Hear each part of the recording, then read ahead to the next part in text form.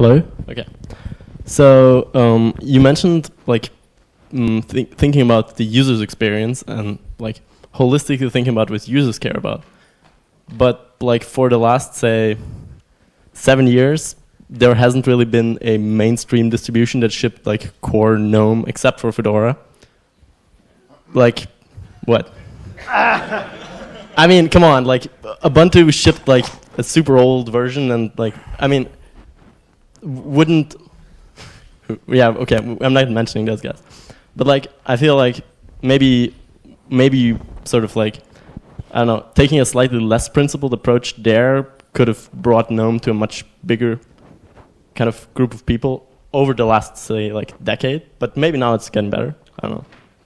Yeah, I mean, I think, you know, again, that's something to talk about. Like, you know, this principled approach, it has its advantages, but it also has its disadvantages. And it's important to kind of try and strike that balance. You know, you can't completely forsake any kind of concern about practical issues or efficiency or pragmatics, you know. So there does have to be that balance. But, you know, what I'm trying to say here is that, you know, let's have that conversation, you know. Like, I think it's healthy to have that conversation.